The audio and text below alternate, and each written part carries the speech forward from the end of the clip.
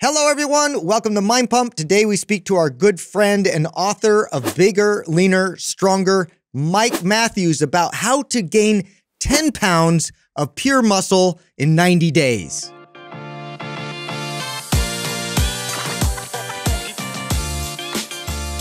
Mike Matthews. What's up, friends? All right. Is it possible to gain 10 pounds of lean body mass in 90 days? Yes, with an asterisk, right? Because like, who are we talking about? Are we talking about somebody who's brand new to strength training? That's pretty straightforward, right? Male versus female, we'd have to make that distinction too. But your average guy just getting into strength training, I think that pretty much everybody can do that. Yeah. Now, take a guy though who's been lifting weights for several years. He's pretty strong now. He's gained a fair amount of muscle. I think it's probably still possible, but it's a lot more difficult. And even with that more experienced weightlifter, we have to talk about, well, when we say lean mass, are we talking about actual like contractile muscle tissue, or are we also talking about fluid expansion as well? Right? You also have to talk about where he's at in his journey, because actually that guy that would also be the most challenged because he's been lifting for years, had he just come off of a break of not lifting for like 3 to 6 months, he actually would be at an advantage because he had built that in the past to gain that. Well, so the before and after scam, the D-train. Yes. Oh, that's a good one. All right, well, I mean, before we even get into that, it's first off, why would anybody even want to do this? Well, aside from the obvious, you know, people who want to build muscle, it's a great way to boost your metabolism. Lean body mass looks good. It improves insulin sensitivity. It sculpts and shapes your body. Of course, I talked about how it increases your ability to burn calories. So if you want to get lean, so anybody listening who just wants to burn body fat, this strategy in the short term is a great way to improve your odds at long-term body fat. Now, what I think I want to add to what you were saying earlier is it's hard. Building muscle isn't easy at all. Because of all of what I mentioned, but primarily because muscle is expensive tissue. So your body's not trying to become more calorie dependent unless it thinks it has to. So this is why building muscle is so hard. And once you build a certain amount of muscle, it gets harder and harder. Like if I gain 10 pounds of muscle, you know, geometrically harder. I mean, yeah, it's like significantly harder. Yeah. The longer you strength train, and the longer you do this, like I said, in the context that you are consistent at the time. Right. Yeah. So it's really hard, but there's a lot of things that play a role in this. You know, male versus female, how experienced you are, genetics. Boy, does that play a huge role. I remember the first time I was exposed to superior muscle building genetics. I was managing a gym.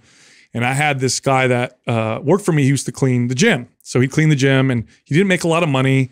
And he was super muscular. And I'd watch him every once in a while go out and work out. And he would do skull crushers with 225. And I'd watch him eat. And he'd eat like a 99-cent cheeseburger. He'd eat a couple Pop-Tarts.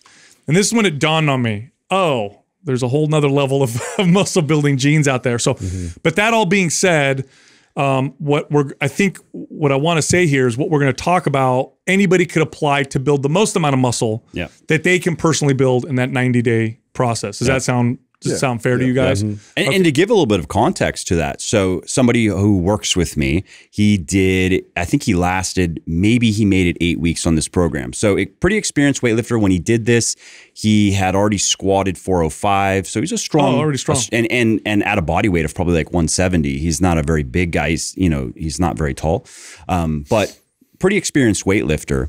And in about 8 weeks, he gained about 8 pounds. Wow. A little bit of body fat, of course. There was definitely more fluid. I mean, he was eating about 1,000 grams of carbs a day, and he was keeping his fat under 80 grams a day, which is that's a feat. How the hell did he do that? A lot of rice? He ate a loaf of bread every day, and he would eat a huge bowl of pasta every day with like low-fat, gross, tastes like nothing, watered down sauce, right? Okay. And lean protein. So he was very meticulous with his diet and his training program, though. He was doing 2-a-days, 5 days a week. And that's simply because to get in enough volume to grow like that, I mean, he had to be in the gym 3 hours a day. And so he did that. And again, I think it was about 8 pounds gained. Let's just say 6 pounds of that probably was quote unquote lean mass, even though some of that is just going to be extra fluid in his muscles. Which adds to the size and shape of your muscles. For sure. But, often when people think gaining lean mass, gaining muscle, they don't necessarily think, oh, well, I'm just going to stuff some more fluid in my muscles to make them look bigger. Like they're thinking this is the solid dense, contractility. Contractile. Yeah, no, I'm glad you said that. Lean mass. But after that, everything was hurting. And this is when he was he was like 24. So he was invincible, physically, and he couldn't do it for more than 6, 7, 8 weeks because everything was hurting. Yeah, lean mass refers to anything that's not body fat. Right. What's up, everybody? I got a giveaway today, as usual. But before I do, our Black Friday sale still going on, and then it's going to go into Cyber Monday, which ends the 2nd, okay? This means 60% off any MAPS workout program and 60% off any MAPS workout program bundle. So across the board, 60% off. Here's how you can do it. Go to mapsfitnessproducts.com.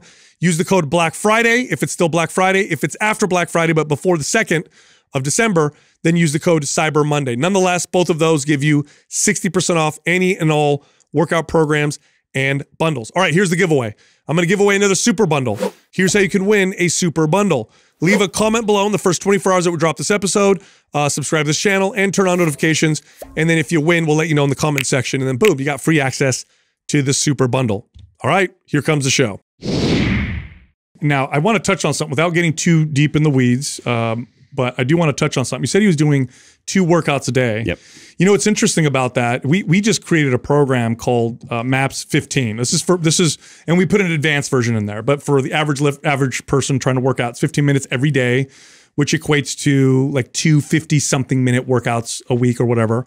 We have an advanced version there. But what we found is when you take what we found, and also data seems to support this, when you take your total volume and just break it up into smaller workouts, you seem to build more muscle. And bodybuilders and strength athletes have known this for a long time. I know Olympic lifters have done this forever. First originating in the Soviet Union when they would just kick our ass in weightlifting. Have you experimented with anything like that, where you, instead of doing your whole workout, I know you have a crazy schedule, you're one of the hardest working people I know. Have you ever tried something like this? Not to the degree that you're talking about, and there's certainly so my position on frequency and my understanding of the research, at least as it stands right now, is that particularly with experienced weightlifters, higher frequency, it wins to a point. Like training each major muscle group 2 or 3 times per week is probably better than training, let's say, 1 time a week. Right. Although that's hard to do if you're doing compound lifts, right? Because you're training multiple major muscle groups with those lifts. Yes. But to keep it simple, I would agree that 2 to 3 times per week for major muscle groups that you want to grow, if you're an experienced weightlifter, is probably superior to 1. You also kind of have to do that because of the amount of volume. So take my body, right? Yeah.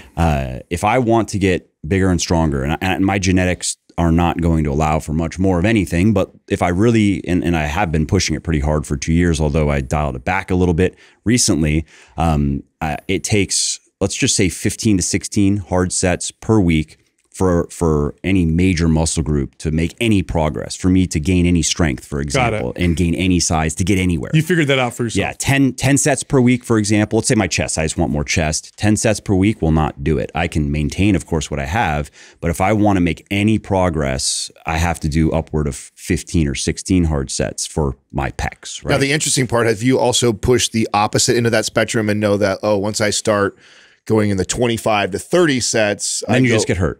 Yeah, negative results. Right? I mean, that's one of the hardest things about what we're talking about right now is finding that sweet spot. Is because a lot of times people hear something like that and they go, "Oh, okay, more is better," and it's like that's not necessarily true because there's definitely like this bell diminishing curve. Returns. Yeah, for sure. Yeah. After you get that's probably 20 or 25 is that's what Lyle McDonald has been saying this for at least a decade now. He's been saying up to 20 to 25 hard sets per week. If you're an advanced weightlifter and you're really going for it, beyond that, you're probably just going to get hurt. So even if more volume, even if there were a linear relationship between volume and hypertrophy, you're just going to get hurt, and you can't build muscle when you're hurt. So, so to that point of frequency, okay, let's say I'm going to do 15 hard sets for my pecs. I'm going to really go for it per week. Should I do that in one session? Right. No.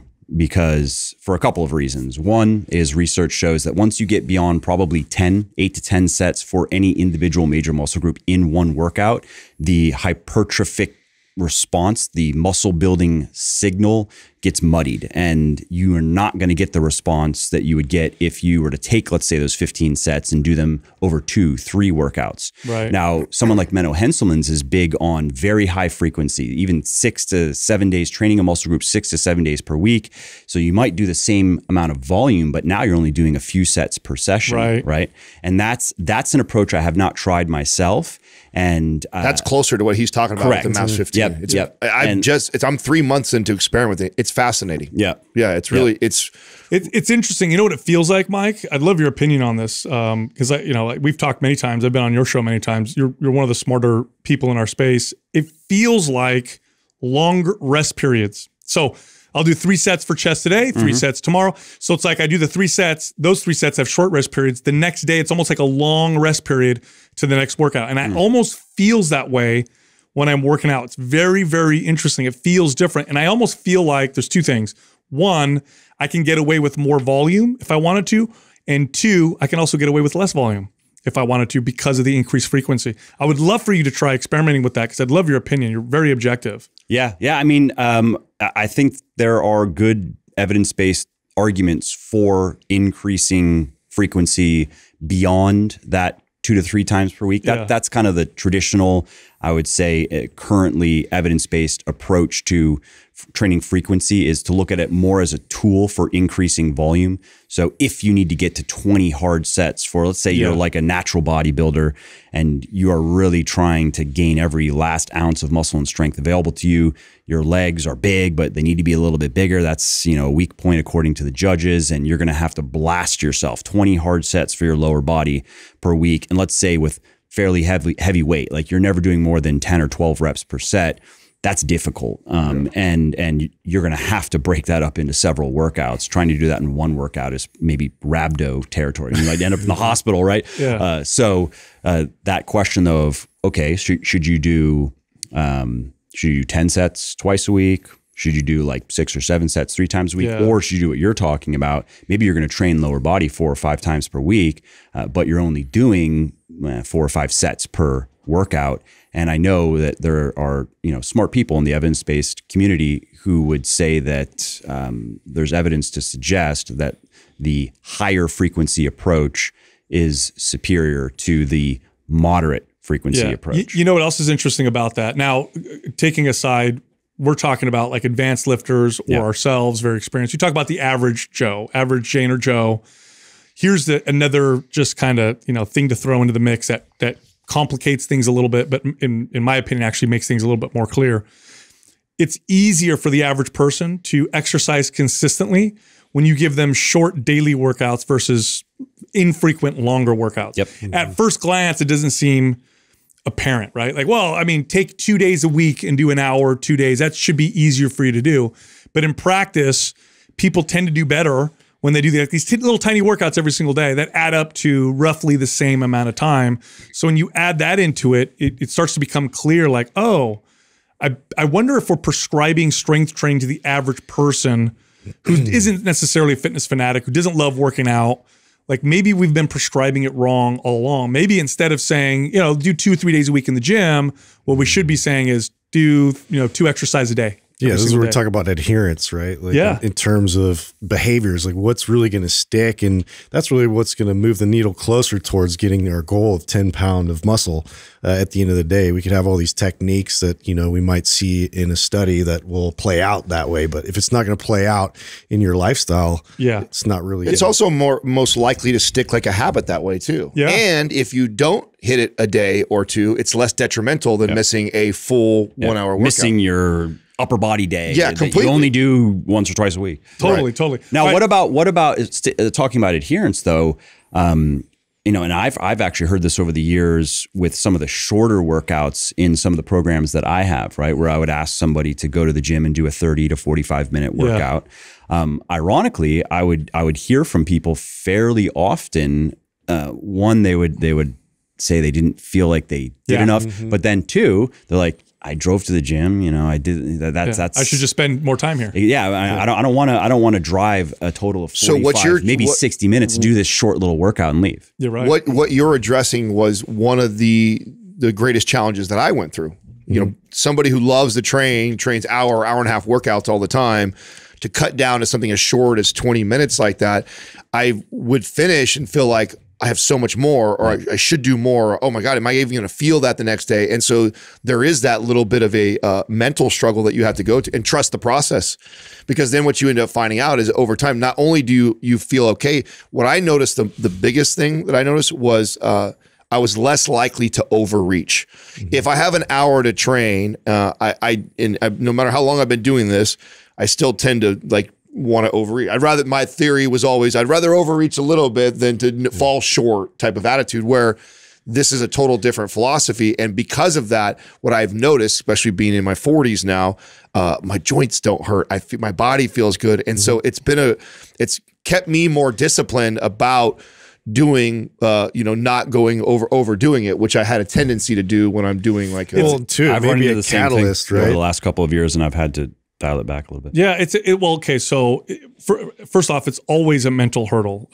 Long-term fitness is more mental than anything. Yeah. And one of the biggest hurdles is how people think they're supposed to feel after a workout. That people are led to believe that they should feel like they just survived battle at the end of a workout. I mean, in fact, some people, they use that like that's the metaphor. Yes.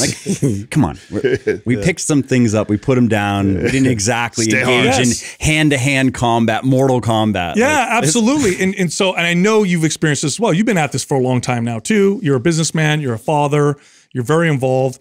The real way you should feel after a workout is you should feel better than you did going into it. Yep. You should actually feel more energized, and it should. And now, why is this important? Well, two reasons. One, you get better results that way. That's a fact. If you consistently work out and feel better after your workout consistently, you're more likely to have trained appropriately over long periods of time. So that's number one. But number two, you're now making this something that is easier to develop a good relationship with. If I always feel great after my workout, I'm more likely to look forward to it for 5 years, 10 years, 15 years. Versus dreading it. I don't care who you are. Yeah, you that initial 3-month period of motivation where you're hating your body and you feel you're so fat and whatever, it may be cathartic to leave the gym and want to throw up and your legs are shaking, you got to go take a nap because you just killed yourself at first. But I guarantee you're not going to develop the kind of relationship with exercise that's going to last you forever. At some point, you're going to wake up in the morning and be like, oh, I don't want to do this crazy hard workout. It's way too much and I didn't get good sleep and whatever. Yeah. Versus, oh man, I'm not feeling too good. Oh, thank God I get to go to the gym and then I'll feel so amazing afterwards. So it's a total mental shift. But I think that's where where the answers are there. It's not necessarily, and we'll get to the mechanistic aspects of what we're talking about, but really the juice, really where the real answers are, it's in the mental aspect. And how do we work around that? Well, let's get to that. I feel like we've talked about all the nuances and some takeaways. Yeah, okay. We are now trying to build the most amount of muscle in a 90-day period. And if we have to list off all the things that we find very important, like where do you focus on? I would say the first thing is you got to eat a lot. Let's talk about that for a second, Mike. What is that? What do we mean by when we say we need to eat a lot? More specifically. Surplus. Yeah. Totally agree. That means a consistent calorie surplus. Yes. That means consistently eating more calories than you burn. Now, there is a debate about how much more, right? Mm-hmm. Are we talking about 5% more, 10% more, 30% more? And if we look at, there isn't too much research available on this, unfortunately. There are some studies underway. I'm helping fund one that hopefully will. Oh, really? Yep. With Eric Helms being done out of AUT University. Wow, that's awesome. On lean bulking in particular, right? That's phenomenal. However, the evidence that we do have available suggests that more calories beyond a point does not mean more muscle. Unfortunately, it just means more fat. Yeah. And so I've always recommended let's say 5 to 10% more calories than you burn every day. And I like 10% more than 5 because 5 doesn't give you much wiggle room. Yeah. And we never know exactly how many calories we're burning. Our caloric intake usually, unless we are very conscientiously weighing and measuring every single thing that goes into our body. Our actual intake also fluctuates.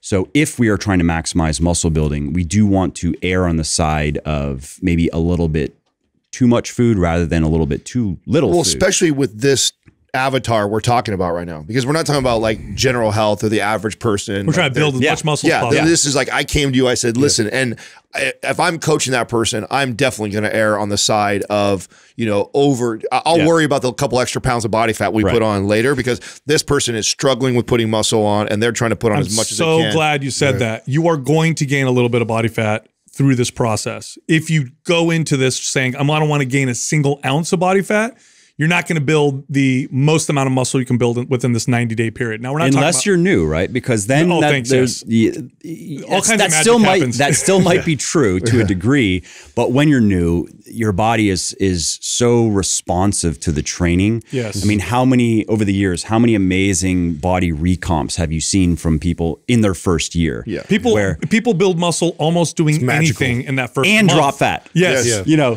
Which is why I think there's so many shitty programs out there. Yeah. Because someone's like, it worked. Tried it, it worked. Yeah. A lot of things can work. It's law at that point. One thing you said that was real important is you emphasize the word consistently have a caloric surplus. Yes. This is the challenge, because in my experience working with people that are struggling to pack on muscle, when I talk to them about eating and I go, okay, are you eating more than you're burning? Well, yeah, I eat a ton. And then we actually go and break it down. And what ends up happening is, commonly Monday through Friday, they are eating 300, 400 calories above their maintenance. Yep. Then Saturday and Sunday come along. And what tends to happen is they sleep in, they wake up, 2-3 hours later.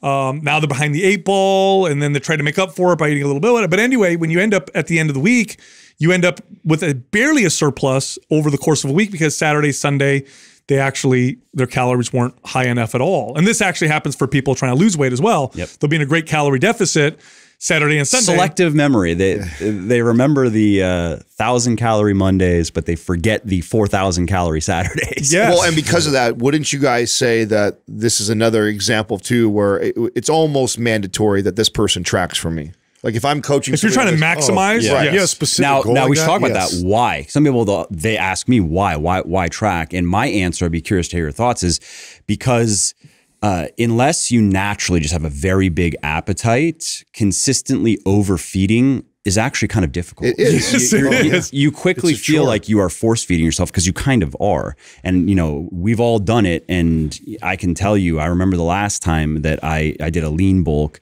I was eating 2 dinners just because I needed to eat 4,000 calories a day. That's where I was at in it. Mm-hmm. And so, I mean, I was full all of the time. I didn't really enjoy any of the food I was eating. Especially with forcing myself to eat the second dinner. Nutrient dense foods. Yeah. Because they, you know why? Yeah, I wasn't going to McDonald's 3 times. Yeah. Psychologically, they all go like, I'm not going to have a problem eating 5,000 calories, because they're thinking of the time they crushed the whole bag of candy or the, pizza. Pizza or like that. You're not thinking about, chicken thighs and white rice and sweet potatoes and vegetable. Like you're not getting thinking your fiber and your nutrients. Yeah. Like when you eat like that, we're trying to build muscle here. It is way more difficult than you think to consistently, day in and day out, stay in a surplus. And that's one of the strategies, I would say. One of the most important strategies with being able to consistently hit your caloric targets, which in this case, Mike, I think you said it so well, about 10% over what you're burning. So if you're burning 2,000 calories, you're going to try and eat 2,200 calories, to give you an example,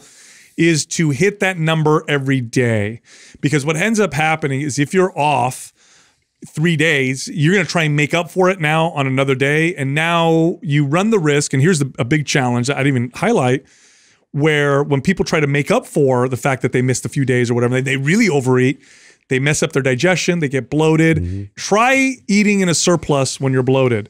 Good luck. That really sucks ass. So the key here with you end up just gaining more fat on those days than you need to, because you can't just make up for it like that. It doesn't work like that. Thank you. Go into that for a second. So explain that a little bit. So you can't make up for the fact that you weren't in a calorie surplus for 3 days by adding all those calories up and then doing it on that 4th day or whatever. Yeah, and that is unfortunately the truth. I commented on that just in the beginning of this this discussion that, again, research shows, and I'm thinking of one study in particular that showed that a 30% calorie surplus, so eating 30% more calories than you burn every day, does not produce any additional muscle growth compared to 10%.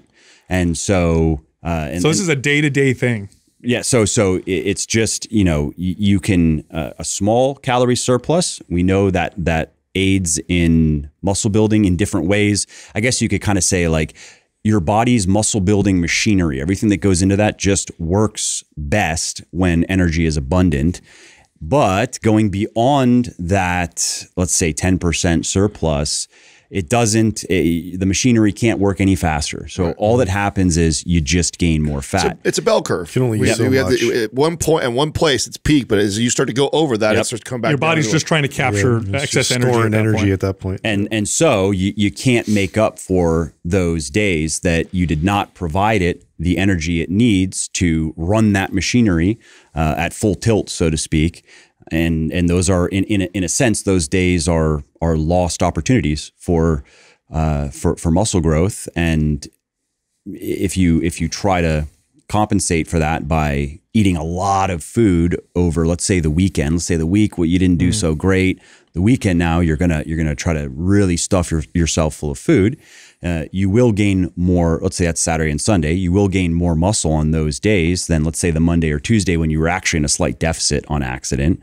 But you also are going to gain quite a bit of fat. Yeah, overall, way less effective, and it doesn't feel as good. No. All right, so what makes up calories, obviously, are the macronutrients. I think we should talk about the most important one when it comes to muscle building. Not that it's the only essential one, but it's the most important one, which is protein. And I typically will tell people to aim for 1 gram of protein per pound of body mass in appropriately weight individuals. If you're obese, then you probably want to use lean body mass. Yep. How do you feel about that? Can't go wrong with that, right? And you could go, especially if you're in a calorie surplus, you could probably go down to, let's say, 0.8 grams per pound of body weight per day and see the same results. There's research to show that going above 1 gram per pound probably does not help you build more muscle. Yeah. Unfortunately, it'd be nice if it were that easy. It's just at 0.8's a stupid number. No, I'm serious. Yeah, I'm trying to make it as simple as I can for a client, just telling them a 1-to-1. Plus, people typically miss. And I actually heard someone say this the other day that I thought was a better way of saying it. They trying to explain, because you saying something like, "Oh, a pound for every lean body mass." The person who doesn't understand that doesn't know. So, a similar way is your goal weight. So even if you are, so even if you're 400 pounds, my goal is let's look at a healthy body comp. That's right. What's my goal weight? So that works for both ways. Yeah. Both I would be 180 pounds. That's Great. Right. Eat 180 grams. That's right. Per So very nice. That's a nice. I like that. Yeah. I've also seen it relevant to height. So 1 gram per centimeter in height seems to work. That one I've never seen. Yeah. Which that seems a little more. I think nothing can. The goal weight, I agree, is about as easy as you can go, and it works as long as they understand what goal weight means. We're talking about body comp. Let's look. Okay, you're 400 pounds. You are 62% body fat. You're a man. All right, where would you be at if you were at 15% body fat? We put some muscle on you. Yeah. Great. You would weigh 180 pounds. Yeah. Coming back to that number. Right. Cool. There we go. Right. I like that. Okay, so we're hitting roughly 1 gram of protein per pound of goal body weight. Yep. At that point, it's a lot of protein. Does the type of protein matter, or does it matter more when the grams of protein are below that? Yeah, good question. And I'll make one more comment about the calories, just because it might be helpful to people to understand if the range that they have come up with makes any sense. Most people, let's say they're physically active. This is not walking, but this is like formal exercise, vigorous activity. Let's say it's 5-ish hours, 3 to 5 hours a week. For that person, they're probably going to have to eat somewhere around 17 to 18 calories per pound of body weight per day if they're in a normal body comp. So just putting that out there, that's not a hard and fast rule. But if somebody's trying to work out their calories and it's coming in at like 12 per pound, that's almost like cutting calories. Something's off. So just one. Which I actually think that's the algorithm both of our calculators use. I think both companies have a calculator that if you're at this point and you're trying to figure out where should I start. Yeah. Although I always recommend, figuring out your own baseline. Oh, I agree. I agree. Because it's just sometimes people that, you know, if you have no idea whatsoever, I think this is a great way. You use the calculator to give you kind of a general idea, but then I really think you should take a week to 2 weeks of consistency and go like, what's happening? Am I going up? Am I going down? Am I maintaining? Well, coming back to protein. Yes. So I think there's no question that the majority of that protein needs to be highly bioavailable. It needs to be rich in essential amino acids, particularly in leucine. And so that's primarily animal-derived protein. Plant-based proteins are they're not missing amino acids. Some people claim that they're not incomplete, but many plant proteins, their essential amino acid profile, which these are the amino acids that we have to get from food. Our body cannot create them in any way, is lackluster, especially compared to animal proteins. And interestingly, research shows that even when you combine different sources of plant proteins to match the essential amino acid profile of whey protein, that the total amount of amino acids that make it into your blood, which is ultimately what matters, is significantly lower with plant protein versus whey, like 30 to 40% lower, matched for leucine, matched for total essential amino acids. So there's probably something else going on here that we don't fully understand yet. And that's not to say that you can't do what we're talking about on a plant-based diet, but you actually might need to eat quite a bit more total protein than we're saying. I was just going to say, so to make if up it's high enough, then it'll make up the difference. But let's talk about bioavailability, because that's probably what's going on there, right? It probably has to do with what does that mean? What does bioavailable mean? Just available for your body to use. Now with protein, again, what we really are interested in is the amino acids, particularly the essential amino acids. Leucine is very important. That's an essential amino acid that stimulates protein synthesis, that actually like kickstarts the body's muscle building machinery, so to speak. And so those amino acids are digested, broken down, but they need to make their way into our blood so our body can use them. And so there's a lot of research on the bioavailability of different types of protein. Like for example, beef is quite high. I think it scores in the range of like 80 to 90% of it's bioavailable, whereas hemp is pretty bad. I think it's like 40 or 50%. And so you have a spectrum of bioavailability, and total protein, if you don't know that, total protein can be a little bit misleading, because if you're eating, let's say you eat a lot of hemp protein for whatever reason, like that's your protein powder and you're supplementing, let's say you're getting 50% of your daily protein from a supplement, and it happens to be a hemp protein, or it's like inferior. Yeah, or it's hemp and it's maybe pumpkin seed, which is also not very good. Maybe there's some pea protein in there, which is a bit better, rice protein a bit better. But you're eating let's say, and I'm thinking of women I've heard from over the years who are not naturally drawn to a high protein diet as it is. And so let's say you have a woman, she's a smaller woman, she wants to gain some muscle. And so she's like, all right, I don't want to do the 1 gram per pound per day. I'll do 0.8 grams. Let's say for simple math, she's a small girl. She weighs 100 pounds, just for simple. So 80 grams. Right. So she goes, all right, I'll do the 80 grams. But let's say 80% of that protein is low bioavailability. That can get in the way. And to fix that, she either is going to have to work in some higher bioavailability protein. So again, a lot of that's animal derived, or she might have to bump that up to 1.3, 1.4 grams per pound of body weight per day to give her body, to make sure enough of these essential amino acids are getting into her blood so her body can use them.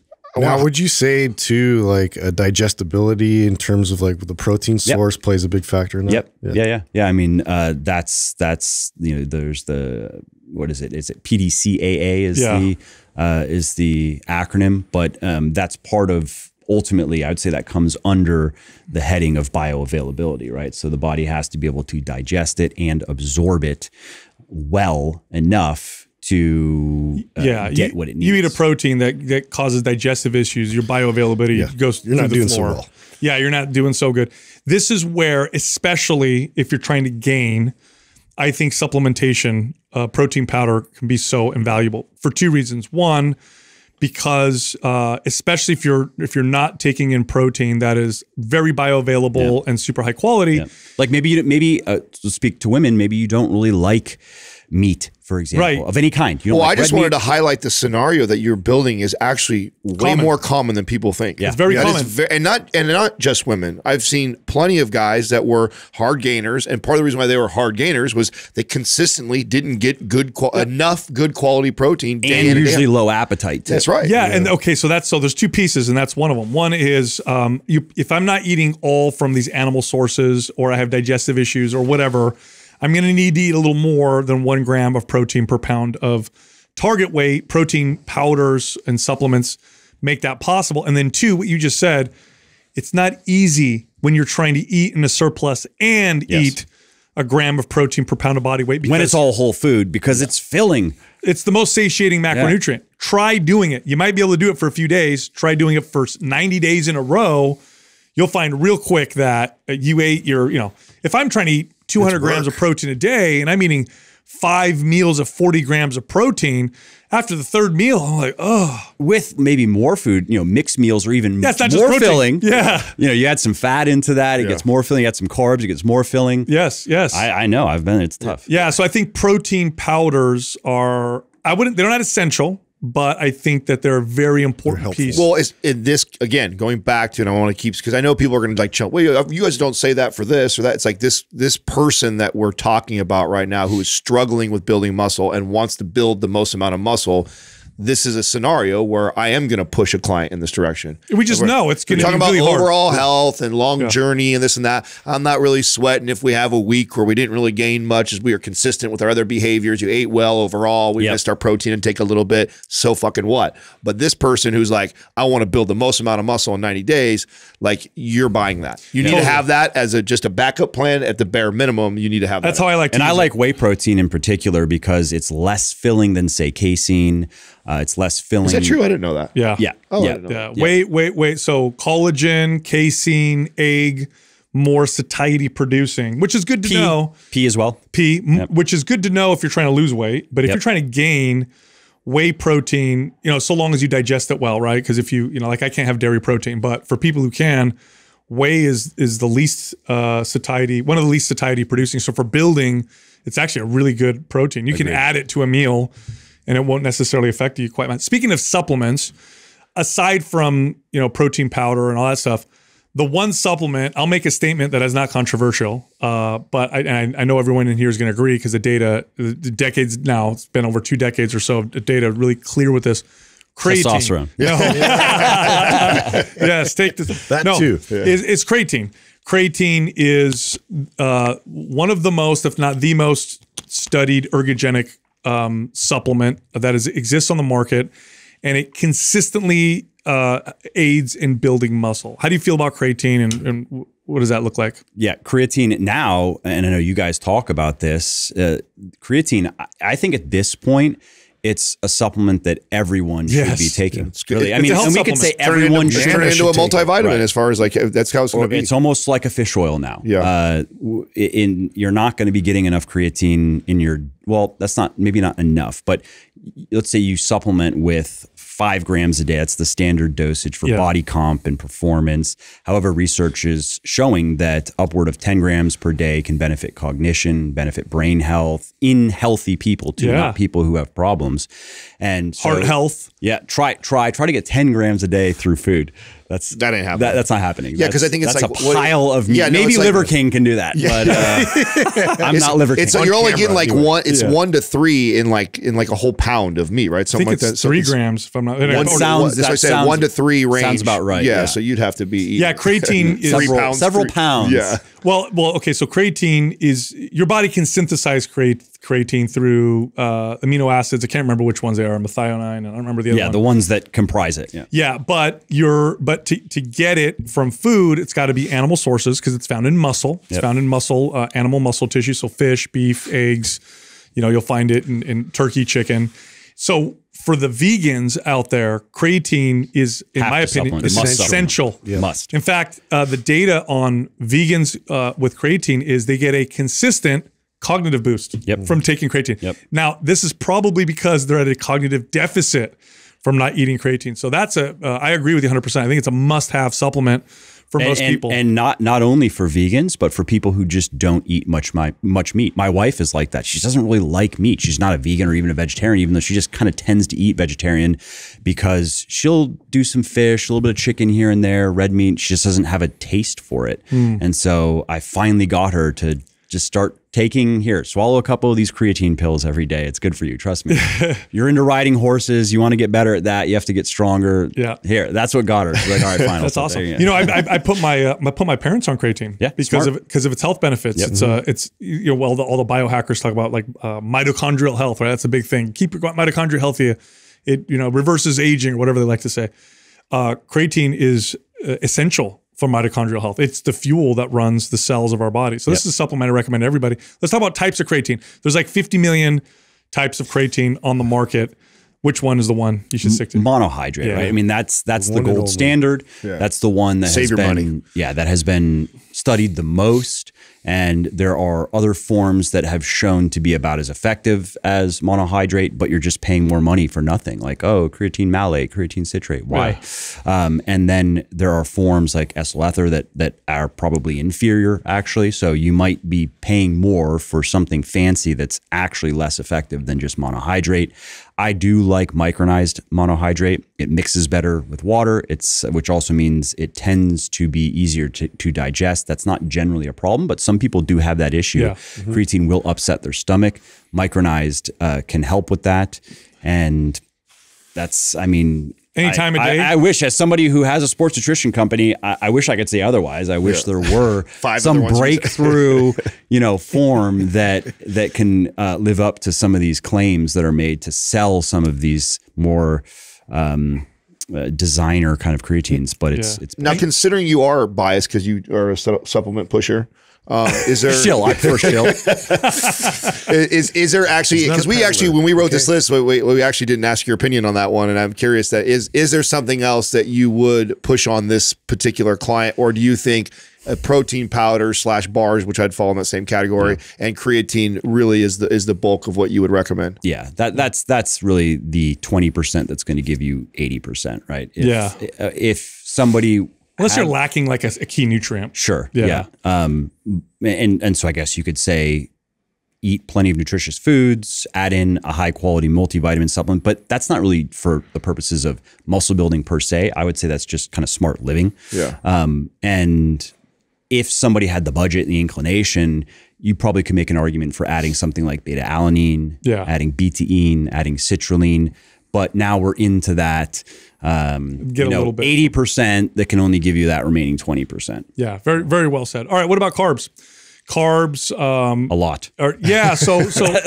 So what role do carbs play in muscle building? Obviously, carbs will help you hit that caloric surplus. Yep. Carbs are the least satiety producing macronutrient. So when you get to that point where you feel, I would say fat. Actually, if you look at, interesting. So tell me about this. Right, calorie per calorie. As an individual macronutrient, I've gone through some of this research just in my writings and in my podcast. Protein is at the top. My understanding of the research, protein at the top, followed by carbohydrate, followed by dietary fat when they are separated. So if you are having like a pure protein, which you can basically do with protein powder, like my protein powder has 0 grams of fat per serving, maybe 1 gram of carb. It's basically just protein, right? Or if you looked at just kind of a pure carbohydrate food or something that is basically pure fat, and that pure fat is going to be the least filling. So think of like olive oil. If you just like drink a couple hundred calories of olive oil. Now, okay. So now maybe this is why fat. When you start to mix it, though. There you go. Yep. This is why I think fat in the past was considered to be the second most satiety producing macronutrient, because rarely do you eat fat by itself. Like who the hell? And besides research. Me, because I'm Italian, who the hell drinks olive oil like out of a glass? I mean, people will eat. But do they eat avocado by itself? It's avocado toast, So it's a good point. And there's some, it's not just fat. It's primarily though. I don't know the macros off the top of my head. Oh, I do. There's probably avocado's got a decent amount of carbs in it. So okay. Yeah, it does. So then debunked myself. Yeah. Not a lot, but it's definitely not just a pure fat. Research butter definitely would be a better shows example. Good example of that. Yeah. Research definitely shows that adding fat to a meal increases satiety. So, yeah, there you go. Yeah, that makes a lot of sense because fat by itself, pure fat, maybe we think it's satiety produced because it sounds gross. Now let's we just said butter, and I'm like, oh, I don't. Now let's talk about some strategies though with carbs in particular, because one of the things I remember when being in this situation, trying to build as much as possible, is you want to eat a ton of carbs. I think we all agree on that. But what I have to be careful of is that I don't fill up on that first before I get my protein. So I still have like this order of operation, hierarchy. When I look at a meal, I go, okay, let me get my protein in. It doesn't mean I don't enjoy a little bit of my carbs with it, but it's like I got to accomplish that, and then I want to like pile on my carbohydrates kind of after that. Do you guys feel the same way, or like how's your? And supplementation helps with that too. To your point, where like, all right, I wouldn't recommend somebody. My general recommendation, I don't know about you guys, but is don't get more than 50% of your daily protein from powder. Like make sure you're eating food. But let's say you're going to do that, right? So that becomes easier, especially with whey protein, because it's not very filling. But as far as like sitting down for a proper meal, yeah, exactly. The point. Well, going to but then you have to engineer those meals too, to this point of satiety and how fat affects things, and even in general. I'd be curious to hear your guys' thoughts after we wrap up on carbs. I would say ideally we would keep our fat not low, but we would keep it certainly not over 100 grams of fat per day, probably in the range of, depending on the size of the person. If it's a smaller woman, it might be 50 or 60. If it's a medium-sized dude, it might be 80-ish. But trying to go high protein, very high carb, moderately, maybe a little bit lower fat. We'll get to that, but I do want to make a comment around that.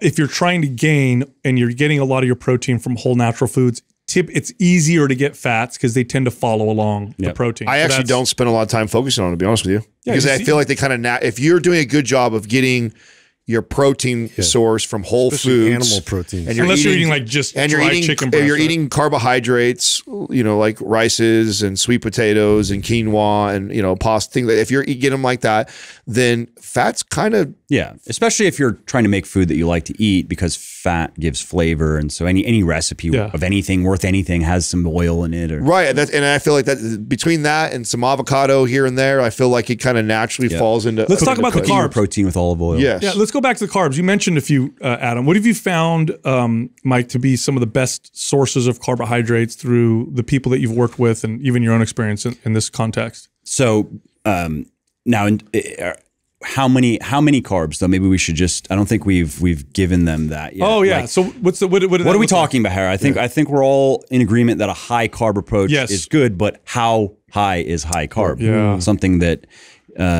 you know, I get asked about, and why? Like, why am I eating? Like my recommendation, and I'd be curious to hear your guys' thoughts, is it needs to be at least 2 grams of carbohydrate per pound of body weight per day. Agree.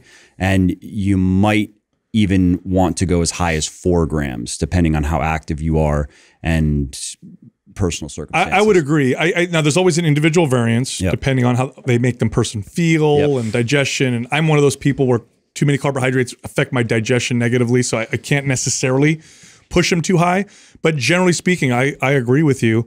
I think the more carbs, part of the value of that is they provide the energy and the strength that you want when you work out. And you're going to be fueling some heavy, hard workouts. And I'm stronger when I eat more carbs. And I'm not the only one. You have your best workouts on your calorie surplus and high carb, good sleep. You'll have your best workouts. Yeah, you get the best pumps. You get the best fluid in your muscles, which, you know, we talked about earlier. That's part of your lean body mass. But besides that, when you can drive more fluid into your muscles, that also sends somewhat of a muscle building signal. The cellular swelling effect. Yeah. And you know, try getting a good pump, even on a calorie surplus on a low carb diet. It sucks.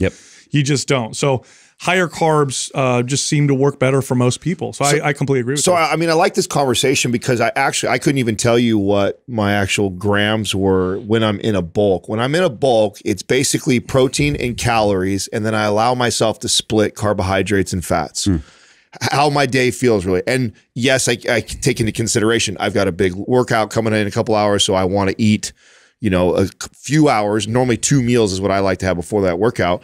But I would allow myself to basically go back and forth on days. On maybe one day I'm more 30%, got more fat that day. The next day it's down to 10, and so I kind of let it ebb and flow like that. So long as my calories, and that's what I'm really focused on my total calories and my protein intake when I'm trying to gain, I allow that flexibility to happen. I really get into carb manipulation in the cut more than I do in the bulk, just personally. I have found more success, and I've also found more success with that with my clients, because they don't have like this number they have to hit. It's just, listen, hit your protein intake, hit your calories, and then let the carbs and fat fall where they may. Yeah. Now I'll say though, if we're speaking to somebody who is trying to gain that 10 pounds or gain as many pounds of muscle as they can in 90 days, I would still recommend that they pay a little bit more attention to their carbohydrate intake than that, simply because if we are on a deadline and we do know that high carb is better for building muscle, I mean, this has been shown in research, and there's tons of anecdotal evidence to support this as well. A lot of people who have been successful at this stuff will tell you more carbs is better when you're trying to gain muscle. So in that case, would you, because then I'm always trying to think what's the simplest way for my clients would you give them like a bottom threshold, basically, like make sure?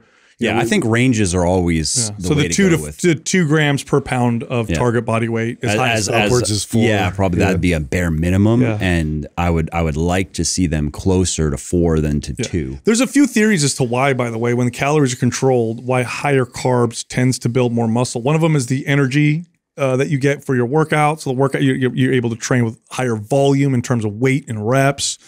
Another one is just the fluid that flows into muscle. Glycogen, you store more of it. You tend to hold more water. That sends muscle building signal. There's some theories that revolve around insulin. Insulin is, believe it or not, the most anabolic hormone that exists in the body, even more anabolic than testosterone. It literally drives tissue growth, including fat, but also muscle. So there's a few theories as to why, but anecdotally, I mean, weightlifters, bodybuilders, strength athletes have known this. They've known this for a long time. It's always been kind of what they've seen, that they just build more. And I'll attest to this. I mean, when I eat more carbs, I'm just stronger and I build more muscle. But I do tend to, as a lifestyle, do what you do, Adam. If I'm trying to cut, that's when it becomes more important. But if I'm on a deadline and we're all in here and we put money on the table, let's see who can build the most muscle in 90 days, then I'm going to do what you're saying. Yeah, I think what mine looks like is it's still, I just give myself a bare minimum. Like I know that, like I've learned that kind of, total grams for the day where that needs to be, like in order to hit, like, so for me, let's say it's like 150 grams minimum. I need to feel that way when I work out. It feels like my body's building. So I still allow the cards to fall. However, I keep in mind that this is my bottom threshold, as I would do with fat too. Like fat, I don't want to be under 20 grams of fat for a total for the day. Like you get in unhealthy territory. So I have this like, okay, minimum grams of fat, minimum grams of carbs, let the cards fall wherever. That's kind of how I find that and as long as I'm pushing those calories and that protein intake. That's generally my advice. Generally my advice too. Because usually I'm not in a situation where I'm like 90 days, maximize muscle growth. Right. Well, even in that, I mean, I like that Mike's bringing that up, because it's an interesting point, because you're right. Like if we are trying to maximize every day, that does make a little more sense to be at least have like bare minimums, because if not, then we potentially are slowing down this process.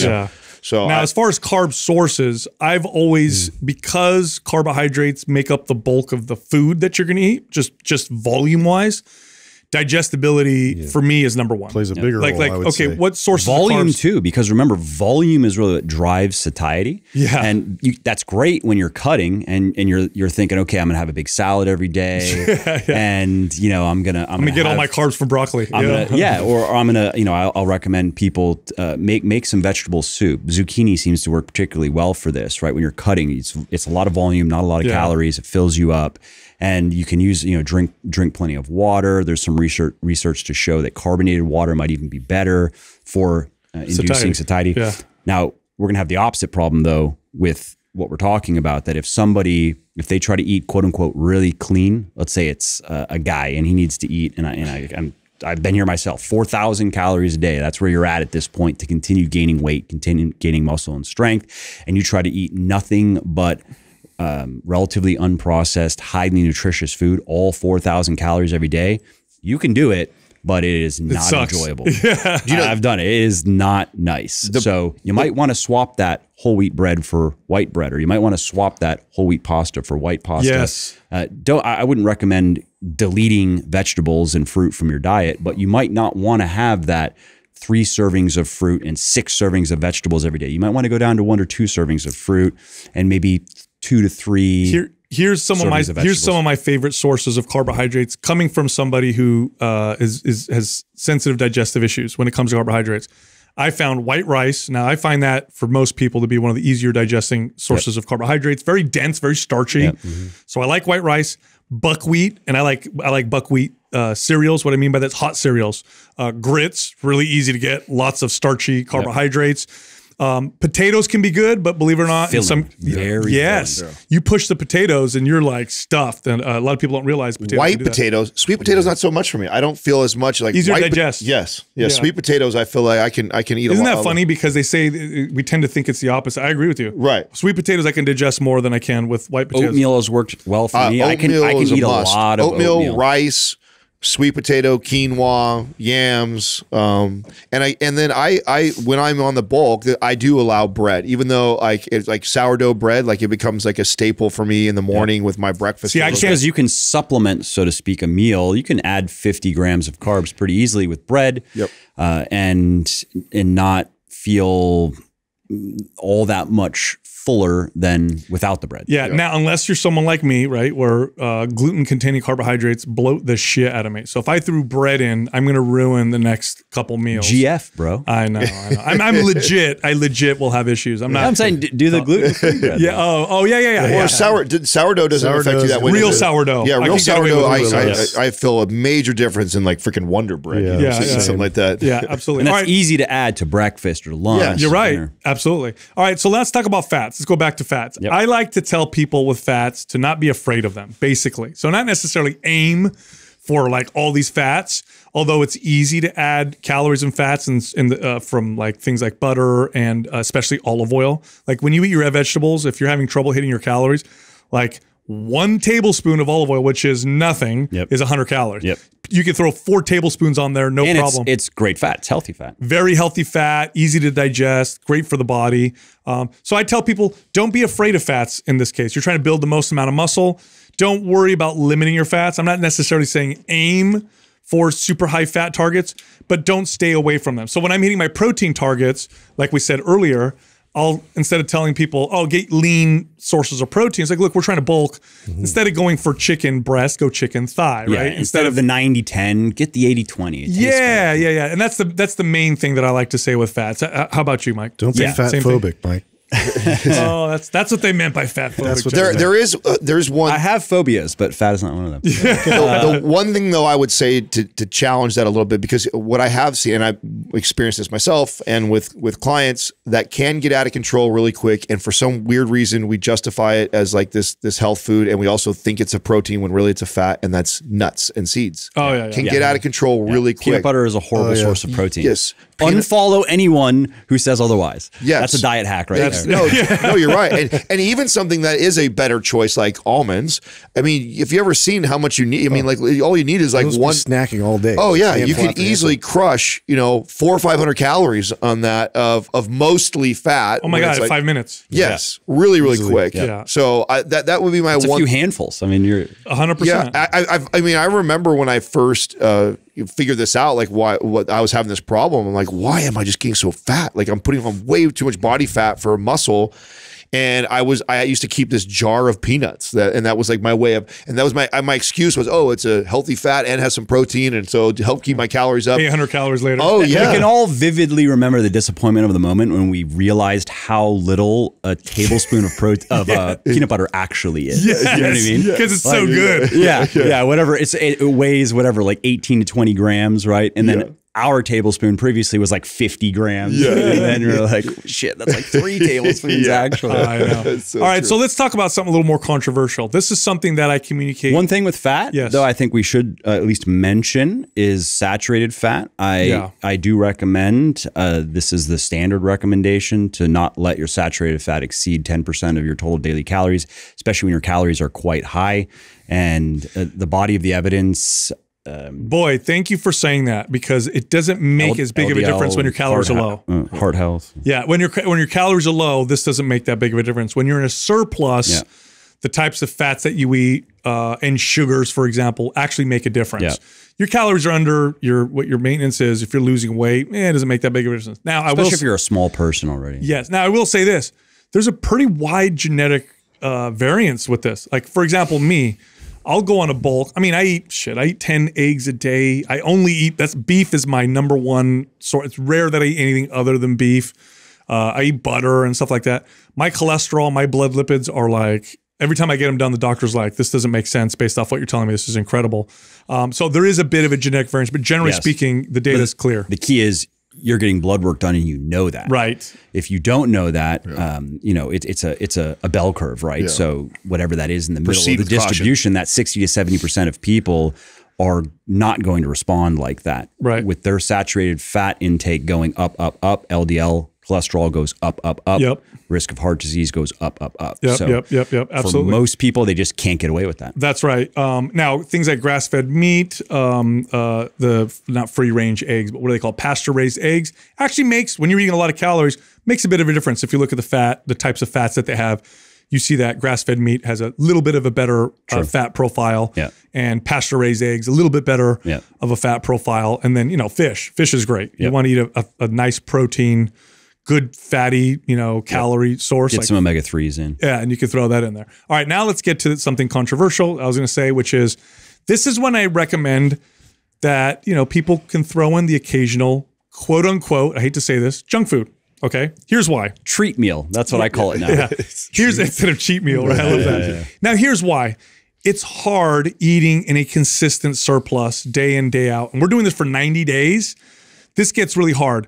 This is where the bad part of junk food, the fact that it overrides satiety, that they've designed so many calories packed into so little food. Yeah, they've done such a good job of engineering this food to make us overeat. This is why the obesity is my #1 reason. This is why I think #1 reason why we have obesity in modern societies. Well, now we can use that. Are you sure it's not the patriarchy? No, I'm pretty sure it's not that. Thanks, man. I was like, can we do a whole episode without Mike saying something? We almost made it. Impossible.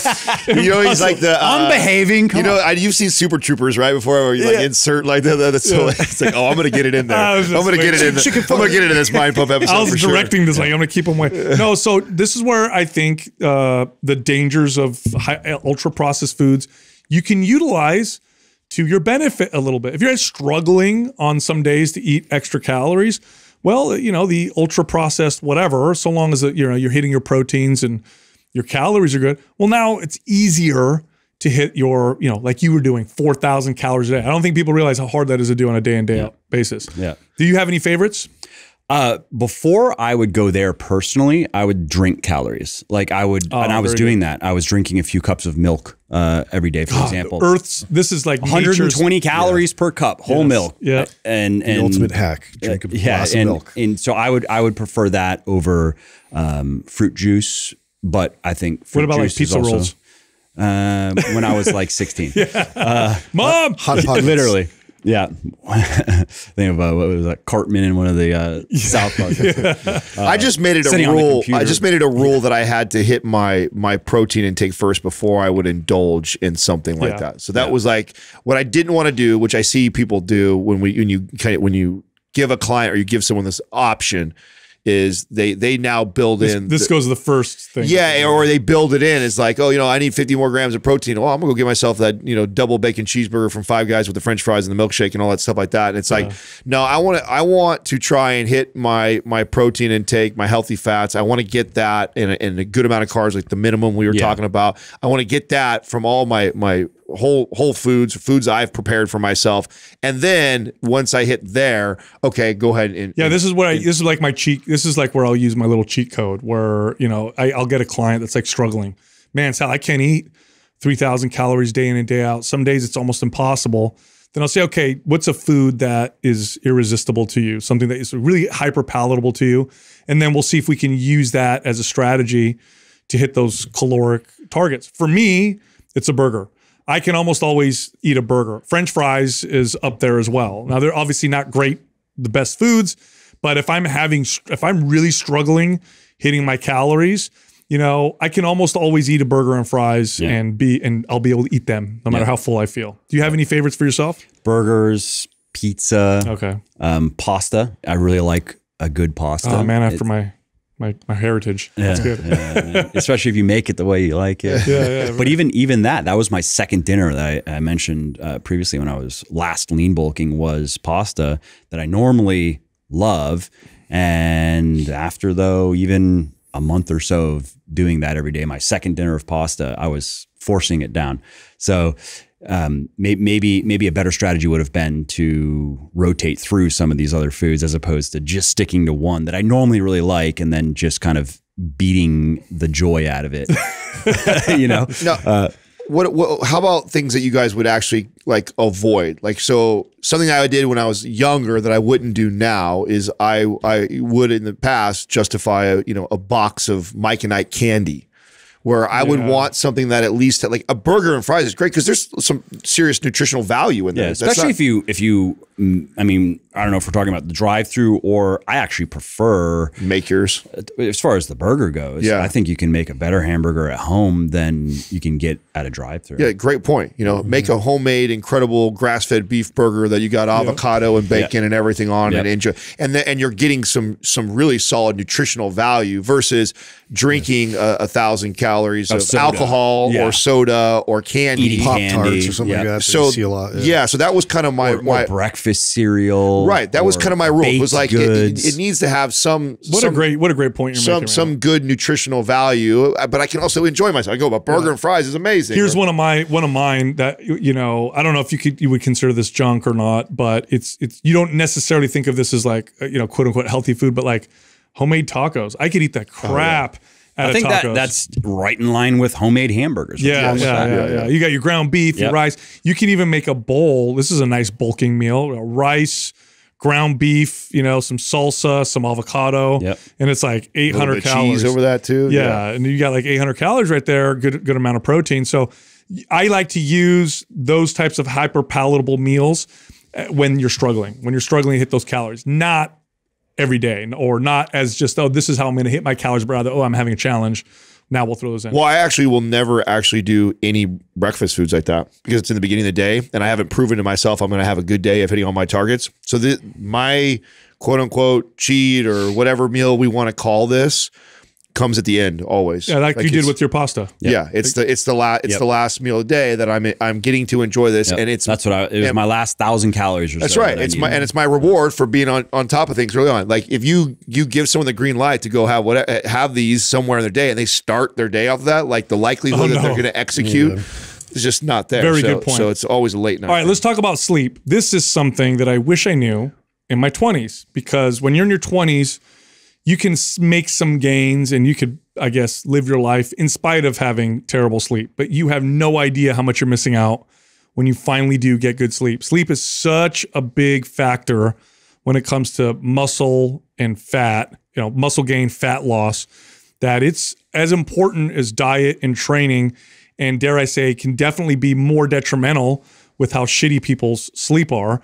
So this is something that it took me a while to figure out. Once I got older and I had to figure it out, then I was like, oh man, I wish I knew this when I was younger. Any strategies for you? I know this is something you struggle with as well with sleep. You and I have talked about this. Yep. I mean, just to comment on that, I mean, research shows that sleep deprivation, sleep insufficiency directly reduces protein synthesis. Yeah. So, I mean, coming back to that, it'll kill your muscle building machinery metaphor, the machinery simply does not work nearly as well when, and I'm thinking of one study, it only took 4 or 5 days of not enough sleep. It was not much in the study. I think they limited them to 4 to 5 hours per night, but many people only sleep 6.5 hours per night. So we're getting close to that. And they do it for long periods of time. Exactly. Not just 4 days. Exactly. Yeah. And so there are other implications related to recovery and performance and other things that are problematic when you're not getting enough sleep. But then there is the direct effect of what you are getting out of that work that you are doing in the kitchen and gym. You're getting a fraction of the gains simply because you are not sleeping enough. I know that we didn't order these in any sort of priority, but this is one that I did not really understand in my 20s, that, you know, if I could go back and tell my younger self, like, this needs to be towards the top of your list, because sleeping enough is like a life hack. I mean, if you want to see what you're really capable of, start sleeping 8 hours per night. Yeah. Really. Yeah. It sounds silly, but it's 100% true. No, you know, and you figure this out when you have a baby. And I remember, it's not that I didn't hear that back then. I remember hearing that. Yeah. So it's not like this is like new science. You know, oh, by the way, we've known this for a long time. It's just when you're that age, you're so stubborn and you think, oh, that's an old. You're also kind of invincible. You are. You're right. Because you don't think you're that affected. You can bounce back. You know. Yeah, you don't think you're that affected by it. By the way, you think you're invincible. You're not, because it is impacting. Right. By the way, what you mentioned a study with 4 nights of sleep on protein synthesis. 1 night of terrible sleep dramatically affects testosterone. They'll show you 1 night of sleep, you'll lower your testosterone by a quarter or more the next day, because, you know, men's testosterone levels react on a day-by-day basis, or you could even say on a on a schedule of an hour-by-hour basis. 1 night of sleep, guys, in your 20s. You have 1 shitty night of sleep. Add some alcohol. Oh, well, now you're really screwed, right? Alcohol's got negative impacts on that as well. So any strategies for you to help with your sleep that you found? So we've talked about my sleep journey. When I was, let's say 10 years ago, I'm 38 now. So 10 years ago-ish, I had a good run. I mean, I was very busy. I'm still busy now, but I was even busier then. And so I was getting up probably about 6:30, go to the gym, work out, work all day, go home. I was doing cardio usually around 7 p.m. I would have caffeine before the cardio, sometimes yohimbine if I was cutting as well. And then eat some dinner, get back. This was most weekdays, get back to work, put in a couple more hours, get off the computer at probably 11 or so, get ready for bed. I'm in bed by 11:30. Fall asleep in 5 minutes, blackout unconscious for maybe 6.5 hours, 7 hours, wake up before an alarm. And that was it. That was my life for 5 or 6 years. No effects that I was aware of. Right. Yeah. And if I look objectively in that period, I mean, I gained plenty of muscle. I was able to get very lean, stay lean. I had a period of like, I had swallowed the star in Super Mario. I don't know. I just I had invincibility for a bit. Right. Then first kid comes, it starts to get a little bit shakier, but still was pretty good. Second kid comes, and I remember it. Just it's like a flashbulb memory, because I have like PTSD from what of when it changed. And it was after my daughter came, and there was a point I was in Virginia, and it was just one night. I woke up several times at night, and I was like, that's weird. It doesn't normally happen to me. And from that point forward, it was never the same. And now I'm a lighter sleeper. I don't sleep through the night, literally ever. I'm always going to wake up at least probably 2 times. Let's say anywhere from 1 to 3 times. Wow. Average is probably 2. Often I'd have to pee. And one thing that has helped with that in particular is I realized that I was drinking more water than I actually needed to drink. It became a habit. I sit on my computer, and my water was always there, something just to sip on, right? And that's not necessarily bad for health, but it does train your body to have to pee. I mean, I had to pee every hour or 2 just because I was drinking a lot of water. And by being a little bit more conscientious with my water intake and not drinking too much water, now I don't have to pee every hour or 2, which has helped my sleep. So I'm not like waking up having to pee. So, for years now, my sleep has gone in and out of being okay, not okay. I mean, there would be some nights where I would wake up every hour. Wow. I'd be up, right? And you can stay in bed for 8 or 9 hours. You still, I wouldn't be a good podcast guest if that was the last night, right?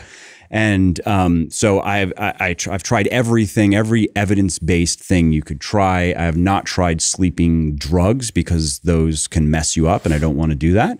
But I've tried every supplement you can speak of, all the standard things that people talk about. And those things I think are definitely the checklist. Like, okay, are you getting off screens at the appropriate time? Are you dimming lights at the appropriate time? Sunlight during the day. Yeah. Are you doing sunlight during the day? Do you have some sort of pre-bed routine that allows you to relax? And are you trying simple supplements, melatonin? Are you trying valerian? Are you trying, chamomile, glycine, blah, blah, blah. I can go down the list, lavender. And so what I found is, for me, is all of those things, they would help to a degree, and then sometimes it was just as bad as it ever was, right? And so really, and I've only really discovered this recently, is for me, it was actually just an imbalance between total stress in my life, including my training, and recovery. I was simply going too hard. And where it started, and this is kind of dumb that I didn't think of this before, is in my training. So previously, I would have a certain amount of training volume, and I then increased that training volume, which is fine. I increased it to, let's say, about 15 to 16 hard sets per major muscle group per week, a lot of compound lifts, a lot of deadlifting, squatting, puts a lot of stress on the body. But I also was wanting to stay lean. I also was wanting to keep my six pack. Coming back to what we've been talking about, I was unwilling to eat as much food as was required to recover from all of that training. And this is a separate topic. I won't derail us onto this tangent, but you know, people sometimes might think that they are overtrained or they are excessively overreaching when they're actually just under eating. That's actually the only problem. And trying to keep their body fat levels too low, which have negative implications in various aspects of health and performance. Right? There's a healthy lean, and then there's an unhealthy lean. Right. And so for me, that combination that's what was causing the problem. It was pushing too hard in the gym, not willing to eat enough food, because if you want to stay lean, this applies to men and women. If you want to stay pretty lean, like if you're a dude, you want to stay between 8 and 10% body fat, which is okay. But if you want to do that, if you're a woman, you want to stay between 18 to 20% quite lean. Really what that means is you are going to be in a slight calorie deficit more often than a slight calorie surplus. Right. Because that's just, you have to err on the side of under eating, not overeating to stay lean. Right. And that gets in the way of recovery. That calorie deficit alone gets in the way of recovery. And so I was pushing myself harder than I could recover from in the gym. And then outside of the gym, what happened over the last 10 years is my life has gotten more complicated, quote unquote. I have 2 kids. I now have businesses and employees, and I'm not complaining about any of it, but I actually just wasn't aware of the amount of stress that I was putting on my body, because psychologically I felt fine. I could deal with it. And it was more of a physical thing. So what I did was I cut my training volume down by 25%. So very simple in my workouts, instead of doing 4 sets per exercise, I cut it down to 3. And within a week or so of just making that change, I was immediately starting to sleep better. I was feeling more rested in the morning. I had fewer wakings at night. And I started to restrict my calories simply because I wanted to see how my body now dealt with being in a calorie deficit with this reduced training volume, a little bit less cardio. Some days, if I wasn't, I would just go for a walk or two instead of hopping on the bike and doing a higher intensity, not necessarily HIIT, but higher intensity cardio workout. And so by just bringing down the physical training stress, it immediately improved my sleep. So for me, that's what it was. It was too much stress. That's really the next point. So sleep and stress, which are both connected, because you know, historically speaking, if you didn't get good sleep for most of human history, it was very stressful. Because what does that mean? Well, it means you're probably not getting enough food, or you're probably worried about predators. And so your body senses this, and what it does is it says, and your body's very good at this. Okay, we're under stress. Historically, throughout most of human history, that meant we didn't have enough food. That's what we probably stressed about the most. And so what it does is it says, store body fat and don't build so much muscle, because muscle burns a lot of calories. Body fat is safety. It's money in the bank. And so not having good sleep and being too stressed tips the balance towards fat storage, and it moves away from muscle gain. So, and particularly it through increasing appetite. And there's research on and reducing movement. Yep. It'll make you not want to move as much. And you may think you're moving as much, but when they actually follow people around, when they stick them in a lab, they find that you're still doing your hour workout. You actually sit around and don't move as much as you normally do. Well, I want to add to what he's talking about with the reducing stress in regards to like training volume, because, and if you've listened to the show a long time, you've heard me talk about this, but that was one of the biggest paradigm shattering moments I had was in my, I think it was around 24, 25. It was the most muscle I ever built over summer. And what it was simply reducing my training volume and frequency. I was training 7 days a week, getting after it. I was playing basketball every single day for like an hour or more. I was wakeboarding. I was snowboarding. Like I was just doing, I was also in my 20s. So I was going out on Friday or Saturday night sometimes. I mean, I was just, and again, thinking that I was so resilient, fine, but not figuring out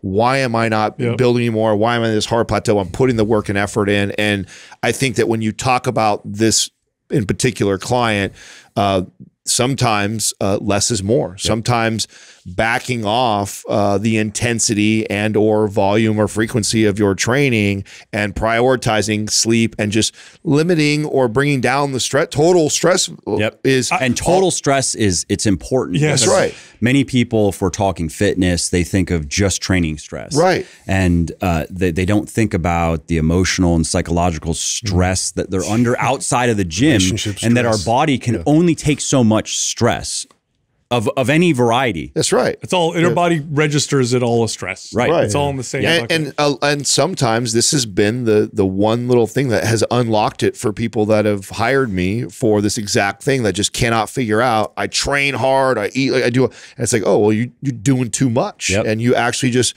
you backing off a little bit, and then boom, all of a sudden the body responds. By the way, not to get too sideways with this, but there's lots of strategies to reduce stress. One of them is to cut stressful things out of your life. Sometimes that's not possible. You got 2 little kids at home. You're not going to be like, well, I'm out of here. I'm not going to raise these kids anymore because I need bigger biceps. So now studies will show this. Studies show this. Timmy. That reframing. And I'm going to be jacked. Reframing how you perceive the stresses of your life make a profound impact on how your body perceives the stress. What does the data show that is a great strategy for that? Spiritual practice. A spiritual practice. Now, this can be meditation. It could be prayer. It could be as simple as turning everything off and being quiet in nature. Some people can treat that as a spiritual practice. But that can make the stresses that you already have less stressful on your life. And they find this. They actually find that people who, for example, attend church regularly and are around groups of people and have good relationships with other people who have similar stresses. So like, I got kids, it's so stressful, but I have lots of friends, I have lots of kids. That same stress now registers as less stress in that person because of how they perceive it and how they frame it. So there's different ways to reduce stress, not just cutting things out of your life. And I want to say that because I think sometimes people are like, oh, it's my wife. I knew I should have left her or whatever. Well, yeah, good luck thinking that's going to cut your stress out by, getting divorced. I've done that. It's way more stressful than you think it is. It's a better way to just lose half of your net worth. Thank you very much. Absolutely. All right. So the next point is just to comment on that, and because again, just putting it in the context of what I shared, I totally agree with you. But and I'm this guy, and I know there are other people out there who are kind of like the hustler grinder type of people who are like I didn't want to accept that there still is an absolute limit. Absolutely, 100%. Like, no matter how many, and physical stress is pretty black and white. Yes. Well, and I'm glad you said that, Mike. You're not going to pray your way out of that. With, again, going back to this avatar, but this person that we're talking about, they're more likely to be the trying to do more. Do it. Yeah, I can do more. I can do more. I can do more. Yeah. And so I think that conversation is even. I'm more referring important. more to like life stresses that when you examine your life and you're like, okay, my life is too stressful. Right. What can I cut out of my life? Well, a lot of times it's chaos, right? You just need to add more disciplines in your life to open up freedoms to create that kind of a de-stress. Such a good point, because again, you may look at your life. Now, training stress is very black and white in my opinion. I'm working out too much for everything that's going on in my life. Let me cut that down, see what happens. But when you look at your life, you're like, well, I got a job. it's not realistic for me to quit my job. I have kids. It's not realistic for me to like not take them to school and take care of them, do that kind of stuff. And, you know, I'm in a long-term relationship that can be kind of stressful. Like, is it, maybe not, it's probably not a good idea to break that up, because that's probably worse. So my point is, the other life stressors, there's a couple ways you can approach it, and it's usually a combination of things, cutting some stuff out and then reframing stuff. And the spiritual practices, the data just shows that 40,000 foot view of your life, that's what spiritual practices can give you do. perspective. Very good perspective, and really make a big difference on how your body perceives stress. So let's talk about the training. Next point. Okay, yes, thank you very much. Get strong at compound lifts. They just bang for your buck, time spent. Like, you'd have to do 3 exercises to equal the benefit of one of these big gross motor movements in terms of time spent and what you get out of them. And these exercises are multi-joint movements, and they tend to be things like squats and deadlifts and presses and rows and that kind of stuff. This is something that I think people need to hear more often, because there's so many exercises, so many strength training exercises. You're limited on the total stress you could put on your body. You're limited on time.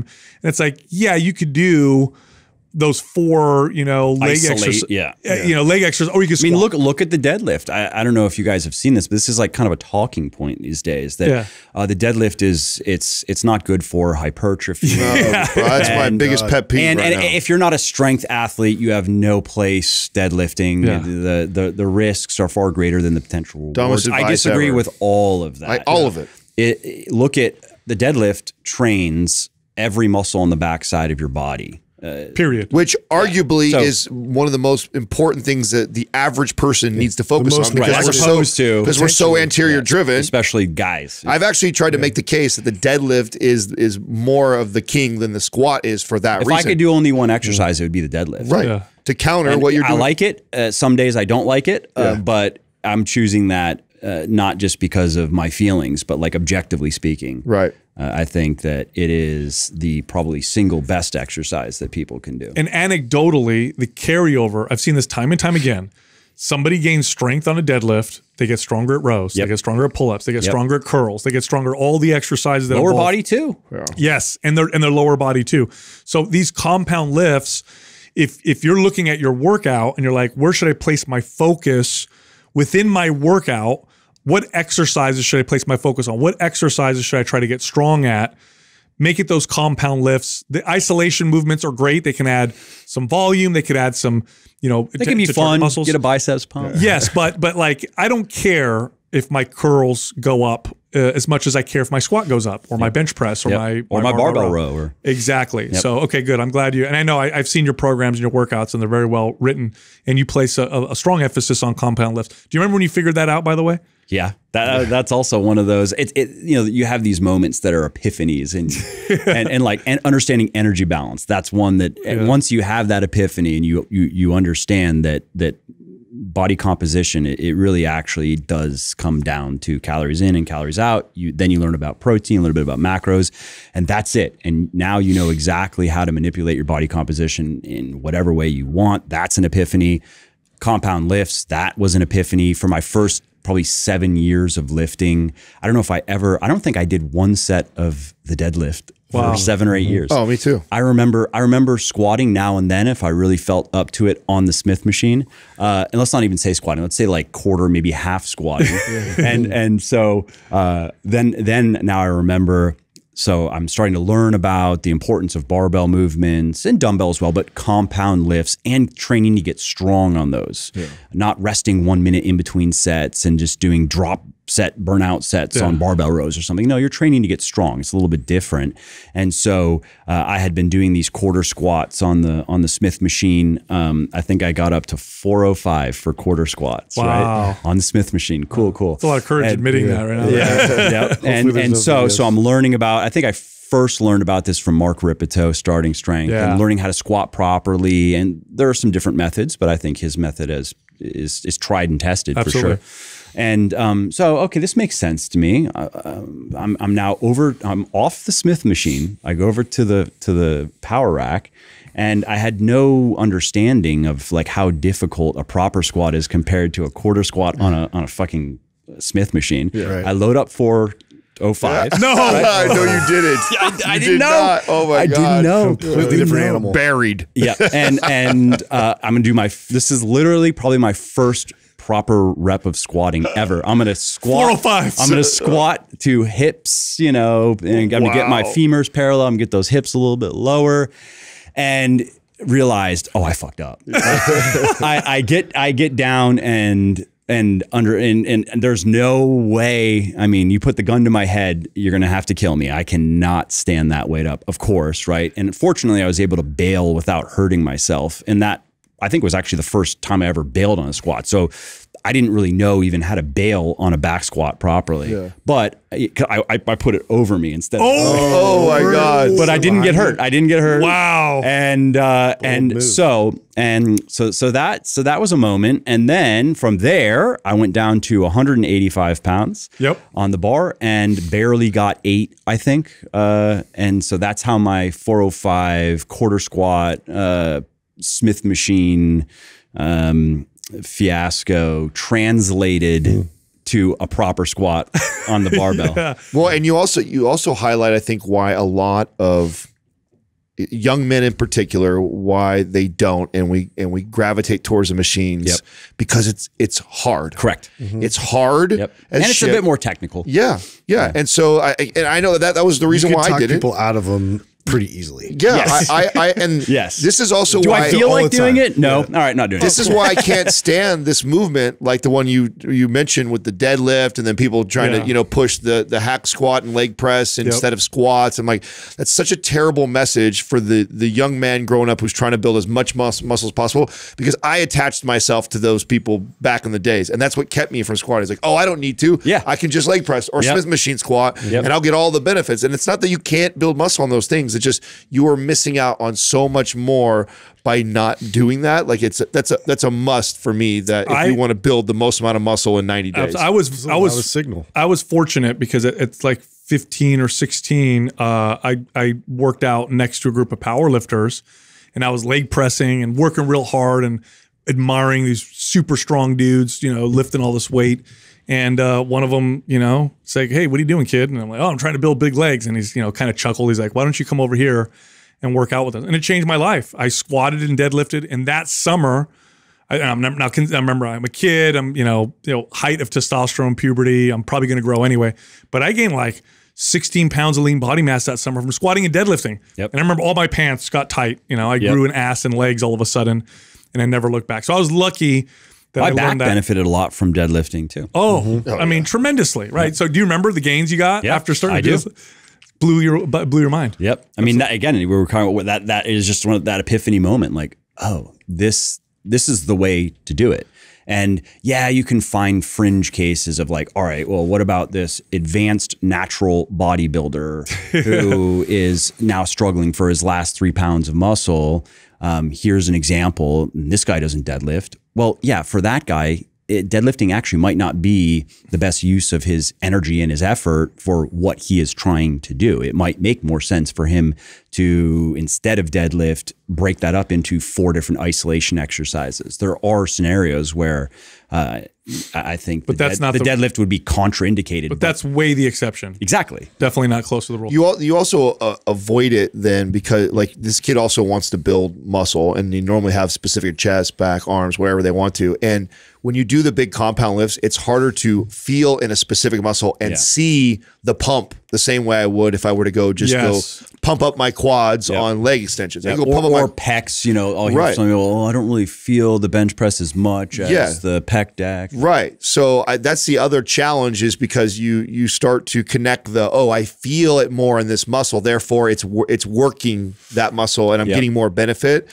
And that was a myth that I think I fell into. Even though I'm weak as shit actually, I just get a pump. Nothing really changes other than like I look good for about an hour after I train and then I look like I don't even lift. That's funny. All right, so the last point we kind of covered in the beginning, but I don't know if there's anything else you want to add, which was training your whole body. And when I say this, I mean in terms of frequency of body parts. There's a few different ways to do this. You could do 3 full body workouts a week, or you could train with a split, but kind of hitting every muscle group about 3 days a week is what I found to be probably the right amount of frequency for most people for gaining the most amount of muscle. It allows you to practice compound lifts more often.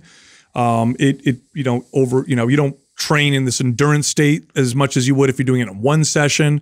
And the studies seem to back it up. Is there anything else you want? Because I know we covered this quite a bit at the beginning of the episode. Is there anything else you want to add to that? Yeah, I would say that before thinking about frequency, we would want to emphasize progressive overload. There needs to be some type of progression in the program. We have to be generating larger amounts of tension in the muscles over time to drive growth. And so you could have frequency set up properly, but if you don't have a good model of progression in the program, then you could actually not see much of a difference at all.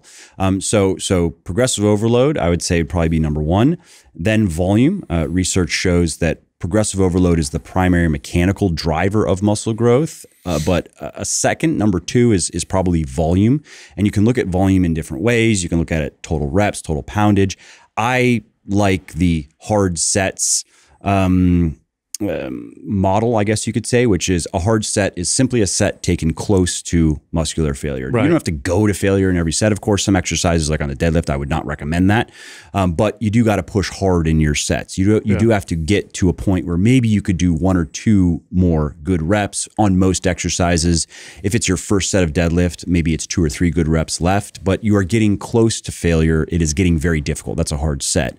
And so again, research shows that the total amount of hard sets that you do for a muscle group per week is a major component, a major factor of muscle hypertrophy. So what that means is, and I've experienced this myself, and I've heard from many people over the years, you can have great programming, you can do everything that we're saying, but if your program does not provide enough volume, if you're just not working hard enough in the gym, you are either going to gain less muscle and strength than you could have, or you're not going to see much of a difference. You're just going to be stuck. What's the difference between training and exercising? Right. You can go to the gym and exercise and do the same volume, same intensity all the time, and you're exercising still. But if we're training for a goal and we're trying to progress, then I like that. I've never tried that way. I've always just added total volume, right? I just found that the easier for me. And I actually would only pick like my big major lifts. Like I pick all my big major lifts,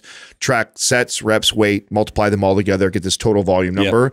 And then my goal was just to, by 1 to 5%. I don't even have to go that much. As long as I'm increasing by that 1 to 5% week over week, and I would see that nice, consistent, Now, of course, there's always diminishing returns. You can't do that forever, right? At some point, you have to change the stimulus. That's how you get the body to respond. You also, you can't increase volume forever. Right. Like we said, there's a point where you try to do more and you just get hurt. And so you have to think about progressing in terms of total reps, adding weight to the bar. Exercise selection. There's lots of lot of ways different ways. Slowing the tempo down. Where you squeeze. There's a lot of different ways to do this. But generally speaking, it's lifting more, doing more volume type of deal. Now, getting stronger really is the key. I think we should emphasize that. Absolutely. In these 90 days, our primary goal is to get you stronger, because research shows that when you're new, in your first year, you can gain a lot of muscle, almost irrespective of how much strength that you gain. There's not as close of a relationship between strength gain and muscle gain as when you are a more experienced weightlifter. And research shows that relationship becomes much, much stronger, in that it becomes really the primary method of continuing to get bigger is to continue getting stronger. And so this is why we want to emphasize the compound weightlifting. And we should also probably mention that we want to emphasize you need to be lifting heavy weights. That doesn't mean you have to be doing 2s, 3s, 4s, and 5s only, but it wouldn't be appropriate, and who wants to do this, but to try to do sets of 20 reps, 30 reps on the squat, for example. Again, who wants to do that? But I think a good general recommendation is probably something between, and research shows that heavy weight that is effective for muscle building probably starts around 65% of 1 rep max. So maybe that's like about 15 reps. And then if you can work in some heavier work, particularly on the compound exercises, which also it's more fun. It is more fun to do sets of 4s, 6s, or 8s on a squat than 12 or 15. Here's the thing too, though. We set this up as a 90-day kind of a challenge. So I would even simplify it for the listener as 1 month I'm running a block of, Sure, tens. Tens, another time fives, and then 15s. Sure. Yeah. So I mean, that would be a real easy way to do this. First month, we're doing fives. Second month, we're doing 10s and 15s. And you could order that however you want. I personally recommend ordering it starting with your higher reps and then progressing into lower reps, simply because my reasoning for that, I'd be curious what you guys think, what your experience is that my understanding of research on fatigue, just the amount of fatigue that accumulates in your body, is that's driven more by volume than load. Oh, so they build the muscle endurance. So in the beginning of your training block, when you're fresh, you want to do your high volume. That's your hard training that's just hard on your body. And as you get deeper into a training block, you want that volume, you want the reps per set. So let's say you start with your 10s, right? Like, you guys know how hard a good set of 10 on the squat, like taken close to muscle failure. That's nasty. That's hard. Yeah. A good set of 10 on the deadlift that's the hardest thing I ever have done in the gym is sets of 10 taken close to failure on the deadlift. I mean, it's cardio by the time you're in your third set or whatever, right? So you would start with your 10s and then maybe progress into your 8s or 6s, simply because even though it can be counterintuitive, because it's like, well, I'm putting more weight on the bar, that can be harder on your joints. But as far as systemic fatigue and systemic stress goes, the high volume training is actually harder on the body. Yeah, now I could make the argument, and I think it's very, very valid what you said. I could make the argument in the opposite direction, in the sense that I tend to build my capacity for volume as I continue on a training block. In other words, when I start with lower reps, my ability to handle more volume starts to improve, and then I add the reps, and then I add more reps. But honestly, there's really no wrong answer. Well, to add to that, though, I think that you both would agree is what would be the most valuable is to know what that person was currently doing when you got a hold of them. 100%. I was just going to say that. So, and we would all agree. You can't just double your. That's right. Your effective volume. So that's going to. And one of the easiest ways to start them on the path of seeing results would be to move them out of where they currently are. So if I have somebody who's training in the 15, make it 10 or 20% harder, not 50, 100% harder right away. Yeah, and also when it comes to intensity, I know we're talking about higher intensity, but the more of a beginner you are, the more detrained you are, the less intensity is required to get the body to respond. The harder or the more experienced you are, the more intensity. So if you're a total beginner and you're listening to this and you're hearing, oh, get close to failure, like that's going to mess you up the first few weeks. Like that's really high, from going from nothing to like, I'm going to squat 10 reps that almost to failure. Yeah. You probably want to go about like 50%. And you'll gain strength, you'll gain muscle. Almost that like way. An acclimation. 100%. Because intensity can be very, very easily overdone on somebody who's, untrained. Yep. Anyway, it's been a lot of fun. Mike, great podcast. Pure Fitness, we almost kept it Pure Fitness. A couple of comments. Only a couple. Close. Yeah, no, great time. And then you have a book, right? That's out. Yeah, what's the title of it? And where can we get people? Yeah. Muscle for Life is the title of my newest book, and that's particularly for men and women 40 plus who are very new to strength training, new to all of this stuff. Whereas my previous books, like Bigger, Leaner, Stronger, Thinner, Leaner, Stronger, are meant for a little bit of younger crowd.